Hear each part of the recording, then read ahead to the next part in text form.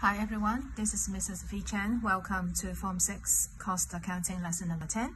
So today's topic is about marginal costing for decision making, and then we are going to do two past exam questions. One is in A-Level 2010 and then DSE 2018. So here is the question in 2010 saying that your builder Tools Limited manufactures electric carpentry tools and adopts absorption costing. And this company will produce three kinds of models for the customer, which are standard, intermediate, and advanced model. Alright, so what is the thing that we have to calculate in B here is to determine the number of units to be produced for each tool model in order to achieve the highest profits. But the major problem in this question is about the resources. So resources always limited, so that we cannot produce all products for our customer. Therefore, we have to make a decision. And here is the diagram to analyze the situation in this question. First, we need to make a decision because resources always limited, and then which is about how to allocate limited resources on producing which products or which model. And then, of course, we choose the one which can achieve the highest profits. Alright, so to work out which one gives highest profits, we can draw up income statements. However, we have two costing systems for income statements. One is absorption costing, one is marginal costing. Since we have to make decision, so that therefore we are going to draw up the income statement, which is under marginal costing system instead of absorption costing system, because fixed costs are irrelevant for decision making, but only variable costs will be very important for decision making. Alright, so therefore, before we work out how much will be the maximum profits, we have to go back to making choices on how should we allocate limited resources on which model. So therefore, even though the company is using absorption costing system, so since we have to make choice, so that we are going to convert absorption costing system into marginal costing system. And this is the idea under marginal costing system. So how do we allocate limited resources? We focus on contribution per unit, and therefore contribution per unit is equal to selling price per unit and minus all the variable costs per unit. And here is my statements showing contribution per unit later on for each model, standard, intermediate, and advanced. Now this is, we start with selling price and minus all the variable costs so that we get contribution per unit. So this is how we are going to make our ranking and priority as to allocate limited resources. So I have selling price for each model given to us, 500 for standard, 670 and 900 for advanced. So we have selling price here from the question, and also direct material for each model. So I use bracket for deduction. So this is 150, and this is 250, and then this is 140. So like that, okay? And then direct labor hour, so I have 100, I have 150, and then I have 200. Alright, okay, and next you look at this paragraph saying that variable production overheads are absorbed at 20% of direct labor costs. So therefore, to work out this variable, so which is related to 20% of this direct labor costs, so therefore I have this 20% times 100, so 20 here. Alright, so and what is that's about this? I need to use calculator times 0.2. So therefore I have 150 times 0.2, so 30 absorbed to variable production overheads, and 200 times 0.2, which is 40. Okay, so even though we have this fixed production overhead, since we are making decision, and fixed production overheads will be irrelevant for decision making, so therefore we use contribution per unit to make decision as to allocate limited resources. Okay, now we get contribution per unit with advanced, which is highest, and then the second highest in intermediate model, and the last one is 230. Okay, but the point is So something very important. So what is the limited resources in this question, which is related to direct labor hours? So here, limited direct labor hours instead of machine hours. So therefore, to make decision, we don't just focus on contribution per unit, because each model, they don't consume the same direct labor hours. So therefore, we have to adjust this, saying that to make decision, to make ranking, so I have to change this per direct labor hour, as we have limited resources on direct labor hour and they don't consume the same direct labor hour. Okay, so since we have limited resources on this direct labor hours, and this is also the restriction of the company, therefore we need to analyze the direct labor hour in this way. And here is the formula. Total labor cost is equal to direct labor hour times direct labor rates. And then this direct labor rates given to us in the question is $40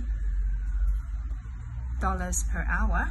And this is direct labor cost. So to work out direct labor hour for standards, so that would be $100 divided by 40 per hour. So I get 100 divided by 40, so which is 20.5 direct labor hour. Because if I set equation for that standard, I have this direct labor hour times the rate, which is $40, and then gives $100 for standard. So therefore, I have this direct labor hour for standard, that would be 100 divided by 40. So therefore, I have 2.5 direct labor hour for standards. Okay, I just use the same pattern. I can get what is the direct labor hour for intermediaries. I just get this labor costs divided by 40, so that which is 3.75 direct labor hour for intermediates. And this one, 200 divided by $40 per unit, so this is 5 direct labor hour. So you can see, even though advanced model gives the highest contribution among the 3 models, right? But at the same time, advanced consume the largest direct labor hour. So therefore, to make decision, we have to adjust this to statement showing contribution per direct labor hour instead of just per unit, because they don't consume the same direct labor hour. So that here I put direct labor hour for standard, which is 2.5 direct labor hour, and then this is for intermediates, 3.75 direct labor hour, and then advanced 5 direct labor hour.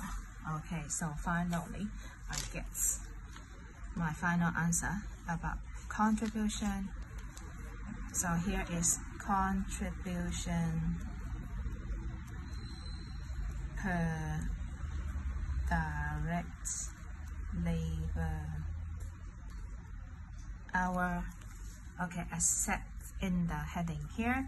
So therefore, I have 230 divided by 2.5, which is 92. So this is 240 divided by 3.75, so which is 64.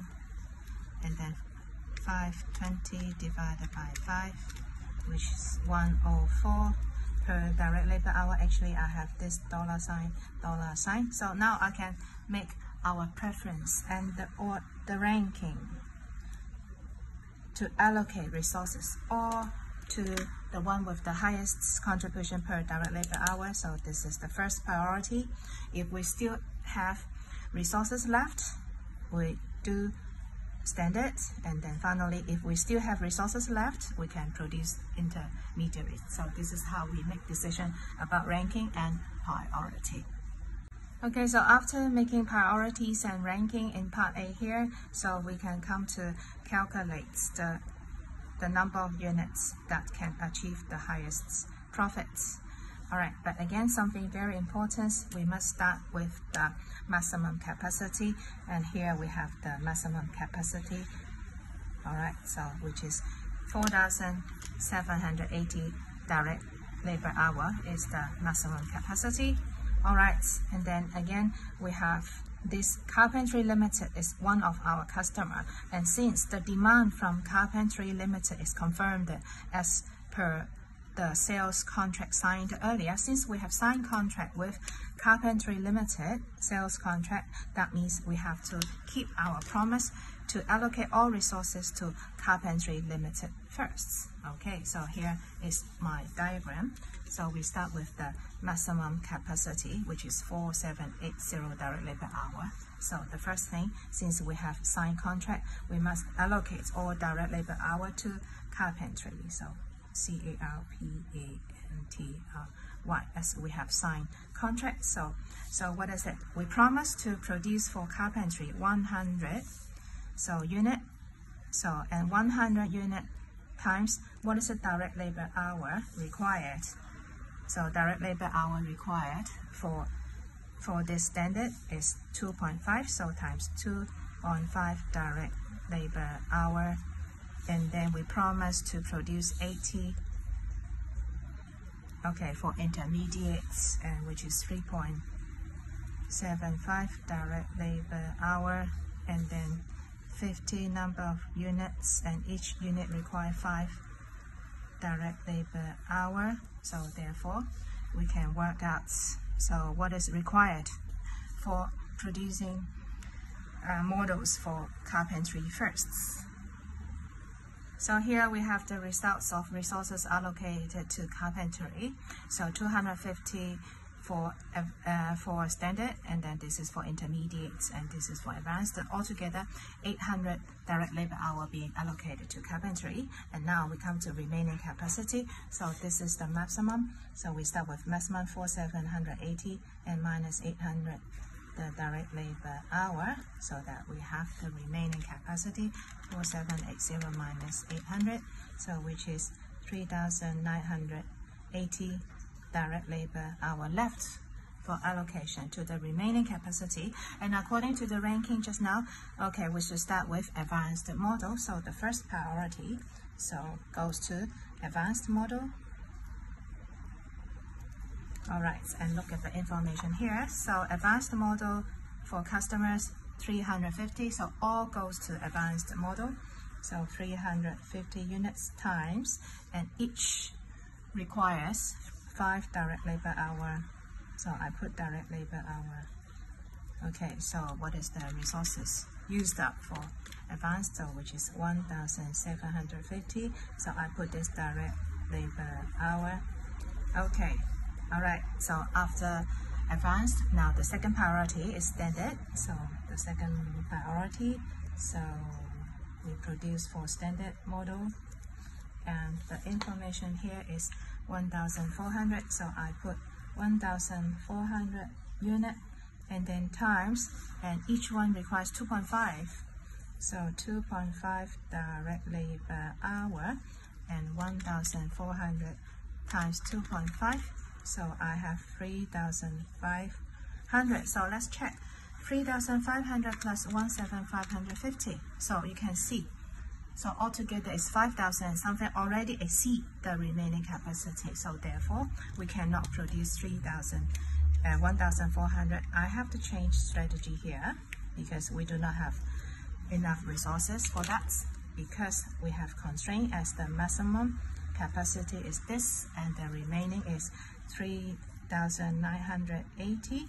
Therefore, we cannot use more than this direct labor hour, and this will be the remaining for standard. So 3,980 minus 1,750. So 1,750. So that this is 2,230 direct labor hours left.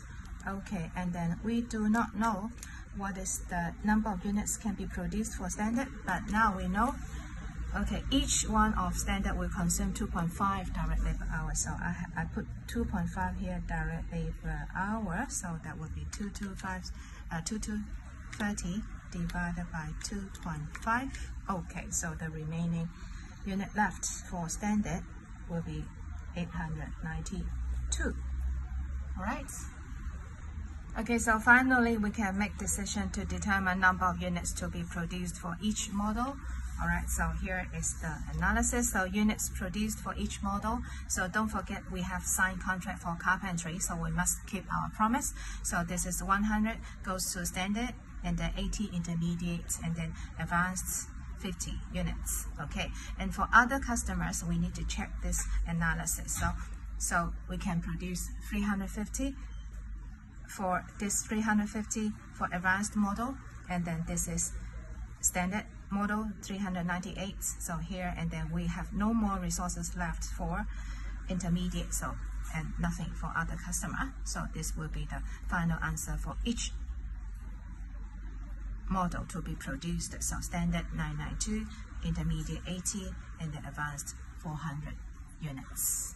Alright, so this is how we make decision to allocate limited resources as to maximize profits of the company. Okay, next we do a very similar question in DSC 2018. Again, we have 3 products and we need to make decision and calculate what will be the production quantity for each product. So something very important again, we need to check what is the restriction in this company and the maximum capacity given to us. Okay, where is it? Here. So the full capacity is estimated at this 20,000 direct labor hour, and also we have signed contracts which is non-cancelable sales contract promise to produce this 1,000 units of product A to this customer. Okay, again, to work out each how many units to be produced, we have to make decision in this way to have our ranking or priority first. So here we have statement showing contribution per direct labor hour in order to make priority and ranking to allocate limited resources. Alright, so here unit price for each product, so which is same as the selling price. So I start with this 220 product 8, 660 product boy, and then 480 for product C, and then direct materials. Now we need to use calculator to work out direct materials, so that will be 60 for 1 kg, and we need 0.5 kg for product A, so that will be for product A, so 60 times 0.5, so 30 for product A direct material, 80 times 0.5, so I have 40 for product B, and then 70 times 0.5, okay, so 35, and then direct labor hours per unit and wage rate. So direct labor cost is equal to the rate times labor hour, so that labor hour, so that will be 40 times 3, so I have 120, and then 40 times 8, which is 330, and then 5 times 40, so this is 200. Okay, and finally we have another variable cost, which is variable overheads. We don't need to calculate because it is given to us 10, 10, 10, so I have 10, 10, and 10. Okay, and then I can put direct labor hour. This time we don't need to calculate because it is already given. Direct labor hour consumed for product A, this is 3 hours, and then this is 8 hours, and this is 5 hours, as the constraint here is direct labor hour. Okay, so therefore contribution per direct labor hour, so for product A will be 60 divided by 3, and then product B 290 divided by 8, and product C 235 divided by 5. Now we can make ranking priority or production priority as resources always limited. Okay, so we should use all resources goes to product C, so this is number 1, and then the next one should be product B. If we still have capacity left, so we produce for product A. Okay, so after that, and then we can calculate the number of units to be produced. So we start with this maximum capacity, which is 20,000 direct labor hours. So this is my diagram, maximum capacity, which is equal to 20,000 direct labor hour. And don't forget, we have signed contracts.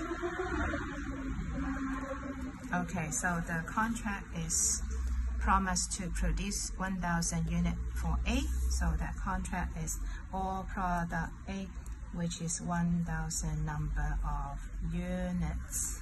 And that requires for A, which is 3 hours. So times 3 hours. So we need to have direct labor hour, which is 3,000 direct labor hour.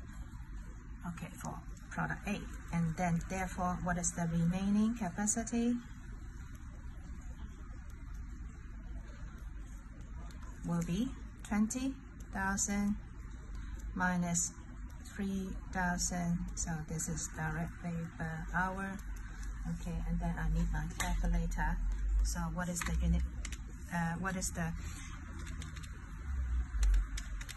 remaining capacity indirect labor hour left? So this is direct labor hour. So this is idea showing how do we make allocation of limited resources. Okay, so according to the analysis here, we should start with product C because product C gives the highest contribution per direct labor hour. And according to the information here, so the sales forecast is 1,600 number of units, so that I have this 1,600.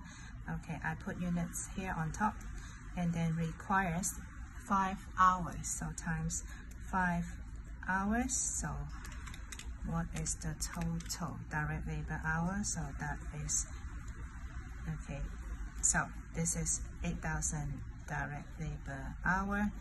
And remember not to exceed this 17,000 direct labor hour as the maximum capacity. So according to the ranking, the second one goes to product B. Okay, so I have product B here. Okay, let's check how many units.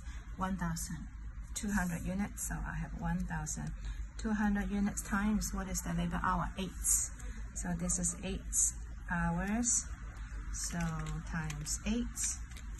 So 9,600 direct labor hours. So I need to check whether this exceed or not. Okay, so this is already exceed the maximum, so therefore I have to change accordingly because we cannot produce more than this total direct labor hour, so that I fix this as 17,000 as the maximum, remaining maximum capacity. So what's left? Minus 8,000, so that I have 9,000 left. So divided by 8 hours. So this is 1,125. Okay, so this is the remaining capacity used up for product B, and then this is also remaining units for product B. Okay, so here we have the final conclusion saying number of units to be produced for product A, which is 1,000 number of units. Okay, as promised in the contracts.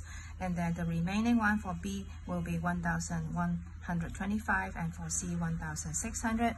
So since we have worked out this based on contribution per direct labor hour, so therefore this will be the number of units that we can maximize the profits. So what is important to work out how many units produced? The first thing, we have to set priority and to arrange our order or ranking to maximize the profit using contribution per direct labor hour. Okay, so that's all about today's lesson. Thank you for watching. I'll see you next time. Bye bye.